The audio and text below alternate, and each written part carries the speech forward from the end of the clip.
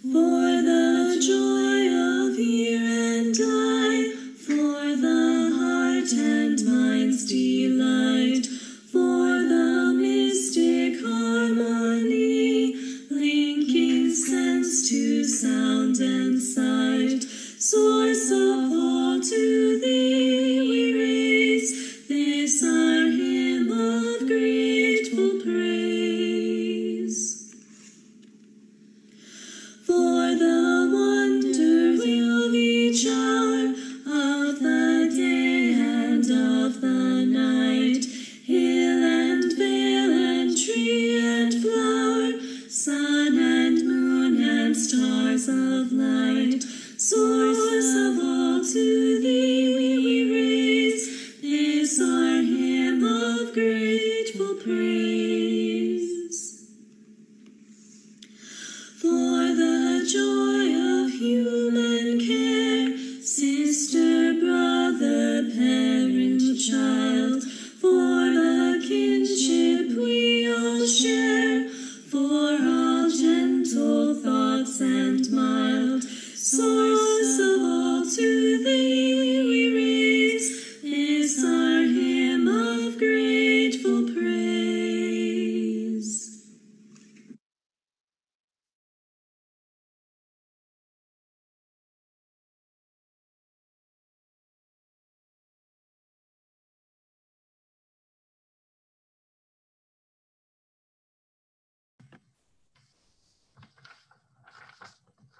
We gather this hour as people of faith, with joys and sorrows, gifts and needs. We light this beacon of hope, sign of our quest for truth and meaning, in celebration of the life we share together.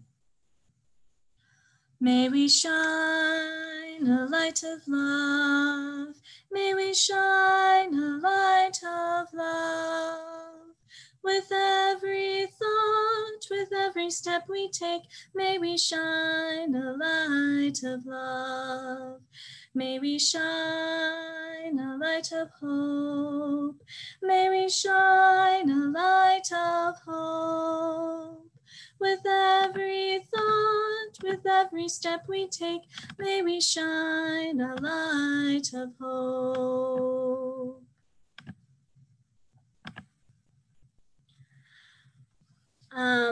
This morning for our Time for All Ages, we have a special video to share with you of some of our congregants of all ages sharing what they are thankful for this year.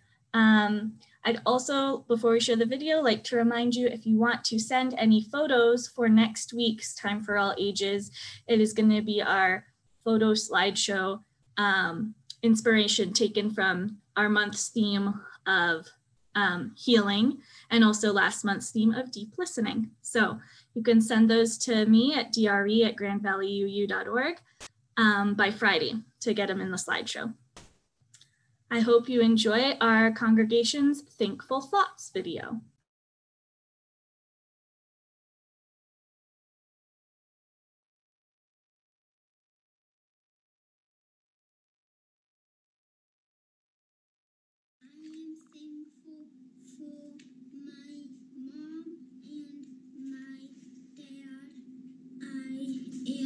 Also thankful for my dogs. Hey, Betsy Warner here. I'm thankful for this beautiful valley that we live in, our planet Earth and all of its glory, the cleaner water we had this past spring with the industrial shutdown, these clear blue skies we get to have here in Western Colorado also. Thankful for my family, thankful for the chance to connect with others, even on a small scale, thankful for music and dance and art, and thankful for civil disobedience, having a voice, being able to use that voice to try to write, well, that's not the right word, but trying to use the privilege that we have in a way to protect the most vulnerable in our society and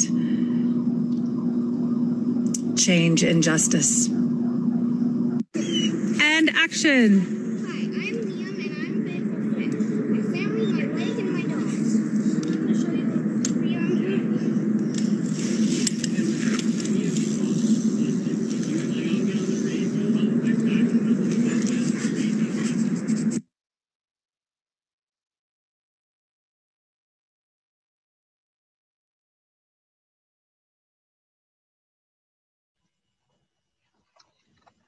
Our centering words today come from Sherry Woodbury. We gather to worship on the brink of another Thanksgiving. Since its last celebration, our planet has journeyed 584 million miles in its orbit around our local star. To what lengths have we gone in this same span to circle around the great sun of love? And for what shall we give thanks in this season shadowed by hardship? For the miracle of breath, we give thanks. For the care of the caregivers, we give thanks. For the silliness of children, the wisdom of elders, the patience of parents, we give thanks. For all that goes right in our bodies instead of going wrong, we give thanks. For friends that reach out and for our own skills to cope, we give thanks. For clerks who clerk, teachers who teach, and leaders who lead, we give thanks. For poll workers and vaccine researchers and anonymous do-gooders, we give thanks. For the sight of friendly faces, the sound of warm voices, when we are lonely and discouraged, we give thanks. For the beauty of the earth and the splendor of the skies, we give thanks. For the love from which our birth over and around us lies, we give thanks. As surely as the earth moves around the sun, held in its great power, and the tides lap at the shores, moon drawing the waters, so shall we follow the true north of love, turning toward love again and again in this sacred hour. Come, let us worship together.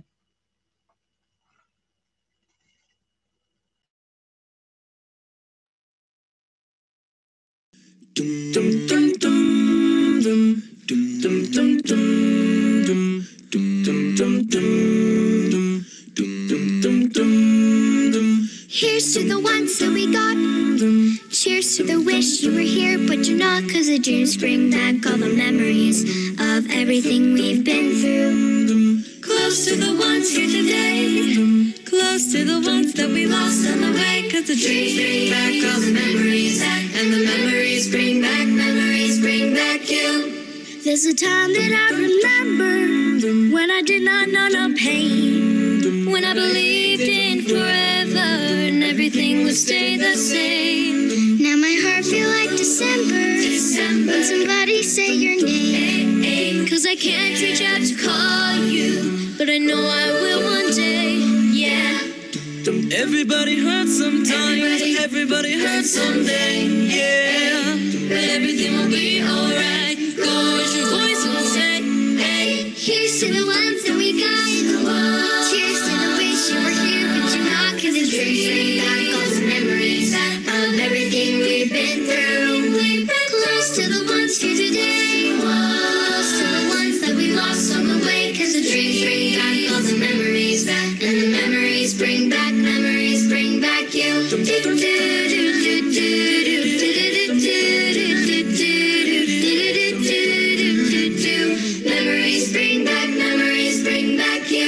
There's this time that I remember when I never felt so lost, When I felt that all the hatred was too powerful to stop. now my heart feel like an ember, And it's lighting up the dark. I'll carry these torches For you, that you know I'll never drop. Yeah. Everybody hurts sometimes, everybody hurts someday, hey, hey. But everything gon' be alright. Go and raise your voice and say, hey. Here's to the ones that we got. Cheers to the wish you were here, but you're not, 'cause the dreams bring back all the memories of everything we've been through. Close to the ones here today, close to the ones that we lost on the way, 'cause the dreams bring back all the memories, and the memories bring back you. Memories bring back you.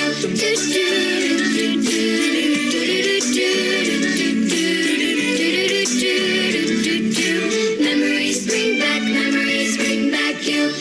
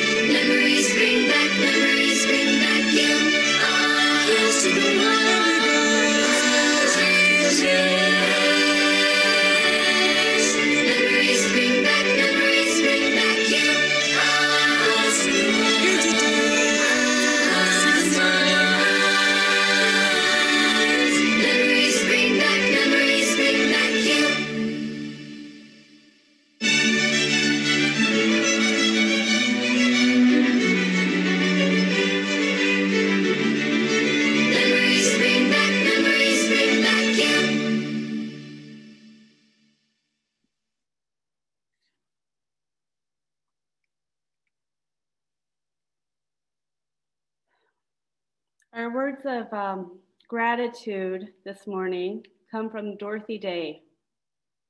It's entitled Commitment. People say, what is the sense of our small effort?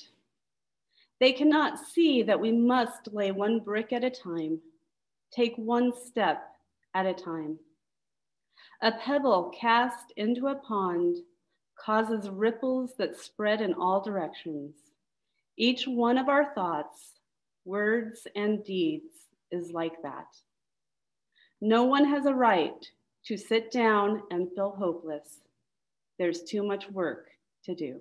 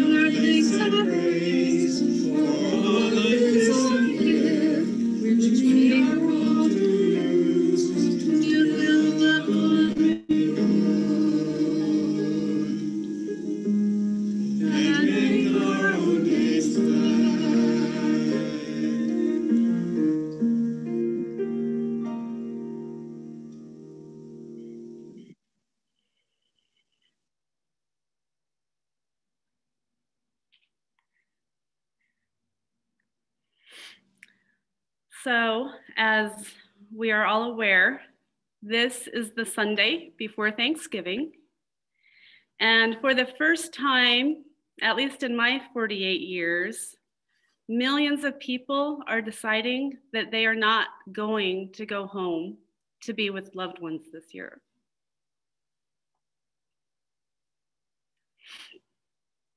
This is a Thanksgiving like no other, and we are being asked to make a different set of choices this year, to chart a new, uncharted course for our country and for the world.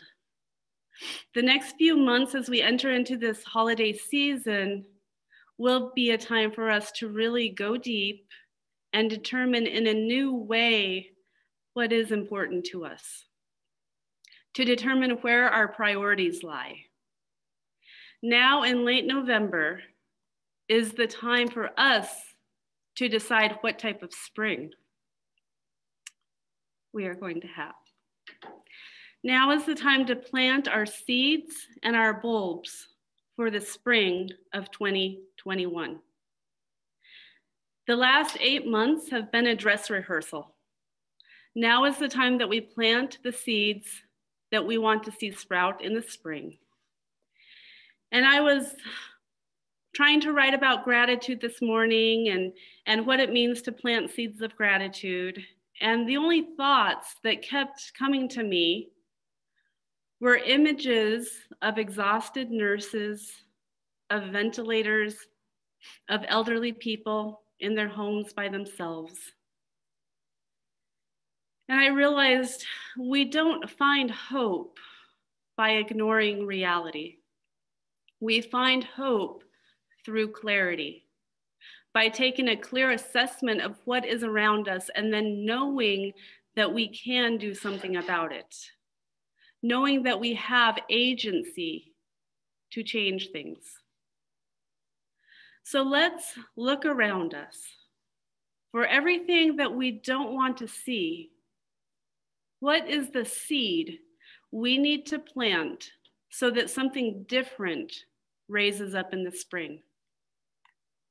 We see this disease spreading everywhere, so we plant seeds of self-discipline to stay home now so that we can be together later. We look around and we see conspiracy theories about why our democracy can't last, why it doesn't work. So we plant seeds of truth, educating ourselves on how our electoral system works and setting the course so that the citizens of our country have a much better understanding of what one vote means and how much it matters to show up, to have your voice heard at our polls. Right now, we look around and we see fear. The fear of so many people who have either lost their jobs or are expecting to in the next few months as we have more shutdowns and stay-at-home mandates. And those people are having a sick feeling in the pit of our stomach if we may be losing our jobs. And so we plant seeds of mutual aid and care. The seeds that were planted 8 months ago in our parking lot through Grand Junction Mutual Aid. At our Gibbon meeting on Tuesday, we were told that the Lutheran Church is working to turn their vacant building into housing for homeless people this winter, since they are not worshiping there right now. They are planting seeds of trust, seeds of care, so that people who are feeling scared and vulnerable can come and get food and be treated with kindness. We look around and we see friends and family and neighbors who we love and who we care for, who it seems are being brainwashed and manipulated with mass media. And we stand strong by planting seeds of truth with facts, with math, with science, planting the seeds and holding the space for clear-headed, rational thought as slowly the people in our lives who we miss are able to shake the manipulation clear and come back to us. I was watching a TED Talk yesterday with my chaplaincy class that I lead, and it was the TED Talk of Anita Moriani, who I spoke about a few weeks ago. And she was talking about her near-death experience, and she used a beautiful analogy of imagine yourself being in a warehouse, a big, huge warehouse that is completely dark. You can't see anything. There are no lights there. You're standing in the middle of it. It's completely dark, except you have a small pinpoint flashlight. And as you're moving around this huge warehouse with this little flashlight, the only thing that you see is whatever is directly in front of you with that little pinprick of light.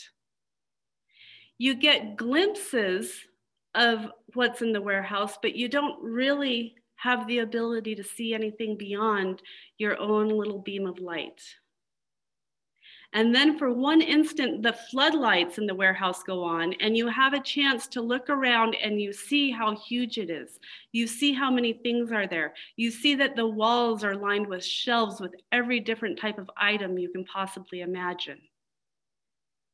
And then the lights go off again and you're back to just your little pinprick of light. But something has changed. You've had a glimpse of the hugeness of the warehouse. You now know that there is so much more than you could ever have imagined because you've seen it, if only for an instant. Now is our time to remember that even if we feel like we're in a big dark warehouse and we only have our own little pinprick of light, and if our little pinprick of light seems so insignificant surrounded by all of the darkness,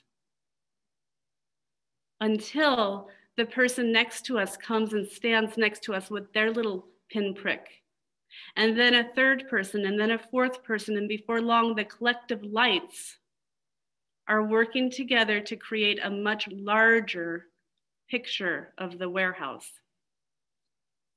It just takes a few people who were there when the floodlights turned on to be the reminders and the hope and the steady voice of reassurance that it really is going to be okay. So as we enter into this Thanksgiving week, I don't want us to stick our heads in the sand with shallow, simplistic expressions of gratitude. I want for us to dig deep and know that we are so much stronger than we realize, that collectively we do care for one another so much more than is revealed in the media, that we have so much more individual and collective power than we give ourselves credit for. I was talking to my sister-in-law last week and I said, you know, in the next few months, it's gonna get dark and we just have to hunker down, and then the lights are gonna come out and the spring and the flowers. And I thought I was being wise and helpful. And she said, that's great for you, you have savings. Our business won't last until the spring. I don't know what we're gonna do. We're losing everything.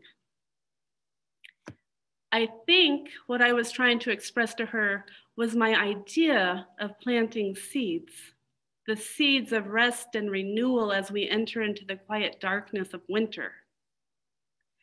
But she didn't hear that. She couldn't hear that because right now she cannot rest. And my words of hope rang hollow to her. And so I realized at that moment that perhaps some of the least helpful words in 2020 are, it's all going to be okay. I think about her words as I was writing this sermon, because if my words are just shallow platitudes of, it's all going to be okay, it rings hollow for millions of people right now.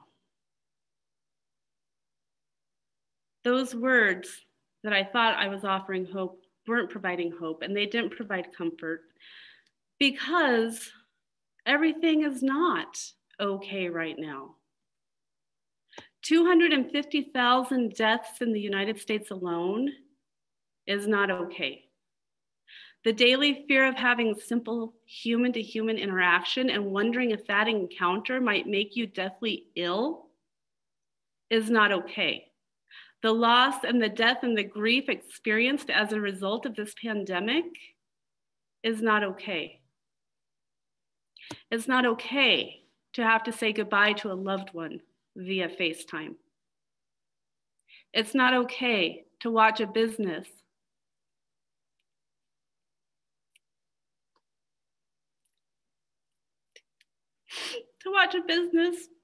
that a family spent 30 years creating, destroyed overnight and barely hanging on. It's not okay. None of this is okay. It's horrible and it's scary and it's sad. And it's not okay. And yet here we are entering into a Thanksgiving weekend where millions of us are making the conscious decision to not be with extended family and friends this year. It's a new type of Thanksgiving. And maybe this is a Thanksgiving where we really get to sit down and give thanks for those things that really do matter. A Thanksgiving of the heart, of the deep inner struggle and the realization that we are stronger than we thought. Of the realization that we are not alone in our shared solitude, an acknowledgement that we are better together than apart, the realization that it is the small things in life, like a roll of toilet paper, that really can make all the difference. We give thanks for a community that comes together every Tuesday in a church parking lot to offer what they have and come receive what they need. Perhaps this Thanksgiving is a time to honor the doctors and nurses who are bone tired and yet keep going on. A time to honor the teachers who create 2 lesson plans every week, one for in-person learning and one as a contingency for when all of a sudden, with no notice, the in-person connection stops, but the teacher-student relationship continues on.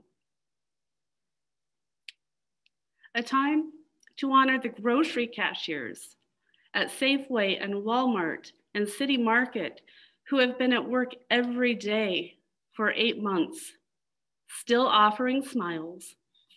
A time to honor the bone-weary election workers who tirelessly counted ballots for hours and days on end to ensure that we have the cornerstone of our democracy done with integrity.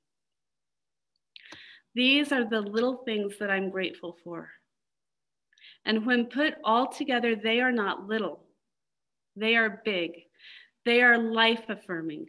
They are the beacons of light in the time of darkness. They are what keeps us going on. These are the people I am grateful for.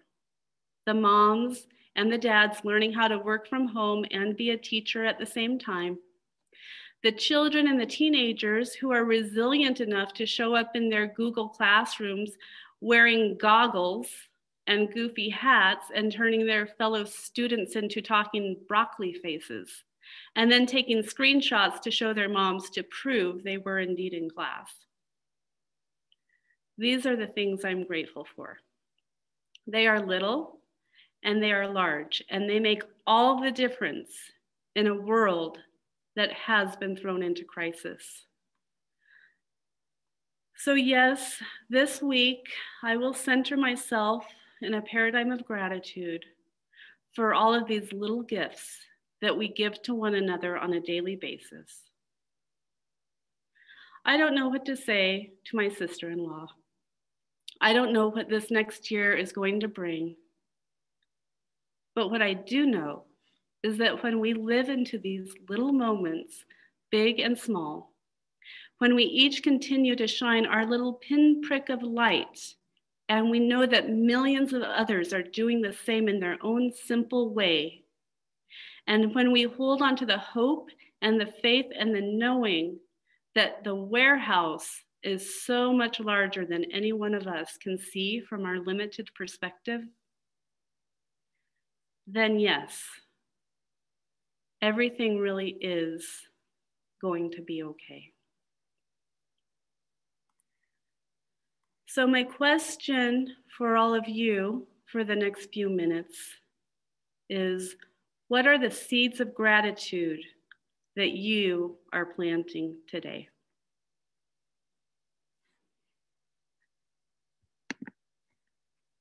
I'm going to allow us to unmute ourselves, and I invite you to join in this conversation with us.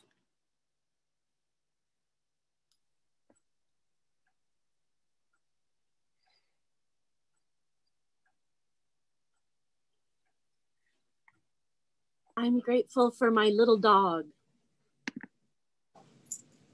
and the seed of my ability to stay close to her and feel a little bit of comfort will then make it easier for me to comfort others later. Thanks, Sherry. Piero, what would you like to say? I'm grateful for the warmth of people, even though we can't exchange closely, that I get even from like a grocery store. I mean, Vitamin Cottage. That I know. Anyway, everybody is very nice, and I'm thankful for the earth. The what we have here in Grand Junction. There's just so many beautiful places. Even walking down the street and looking at the leaves of a changing tree is beautiful. Yeah, the little things of beauty, they do matter. They do. And maybe we can all learn how to appreciate the little things more to make the big things more whole and loving of each other and things by living things. Yeah.